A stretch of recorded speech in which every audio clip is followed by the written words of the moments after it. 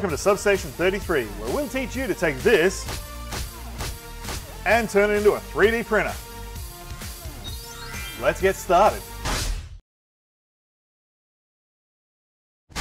So we're going to measure a piece of Ethernet cable, and that's going to connect to our Y stepper motor, which moves the bed. And we're going to just measure a length to go from the motor back to the ramps and give it a little bit extra length for our cable management. So what we're going to do is the wire's going to come towards the back of the motor, so we're going to leave a bit of extra length loop around the back. So it's going to be around about that long. Don't have to be too accurate, and it's always better to have a little bit longer than too short. So then we're going to come along the back of the printer, come around, come up over, I'm going to come behind the ramps, but I'm not going to try and plug it in behind the ramps, and then come out the front and then plug into here, into this connector. So I'm going to make it about that long. So just where my thumb is, that's going to be the length of the wire. Let's cut that to length. And next we're going to strip that and solder the connectors together.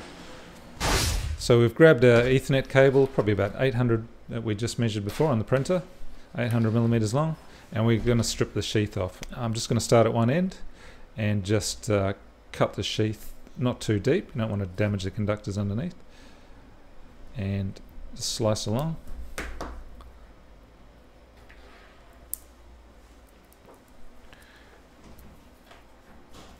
And you should be able to strip it back. Just yank it out.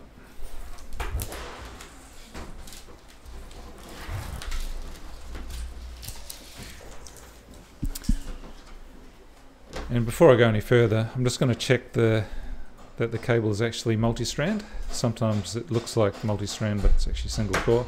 So you can see there's lots of strands in there. So we know it's a multi-strand, safe to use. Just going to grab two of these wires, whatever colours you prefer. I'll grab green and blue, and we're just going to twist them together.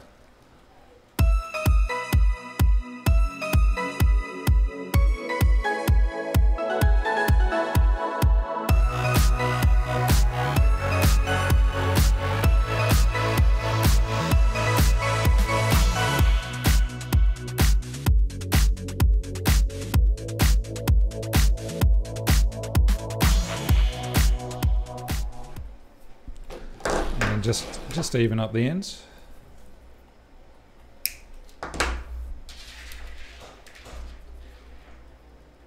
Just make sure everything's the same length, and then we're ready to start soldering that up. Okay, so now we're going to check the wiring on the Y motor. So we're going to actually just measure the pins with a multimeter. So I've grabbed a multimeter, I'll switch it to the ohms, so we're going to measure resistance. And we're going to just check the pins on the motor. So I'm just going to, I sort of know where they are, but what you're looking for is a couple of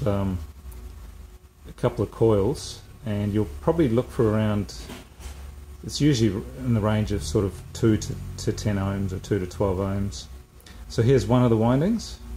So we've got 4.2 ohms there, and there's usually a center tap, so the pin between it's usually a center tap, and it should be half the resistance. So there we go, 2.1 ohms, and it should be symmetrical. They're usually symmetrical as well, so if I flip it across to the other side, so the 3 pins down the other side, the outside 2 is the other winding, and then again the center tap there.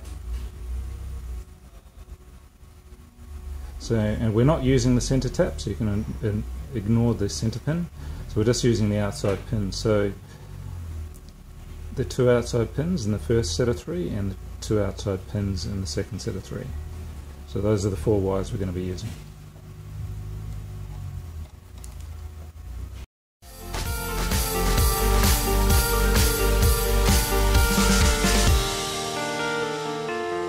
Thanks for watching, and we'll see you next time.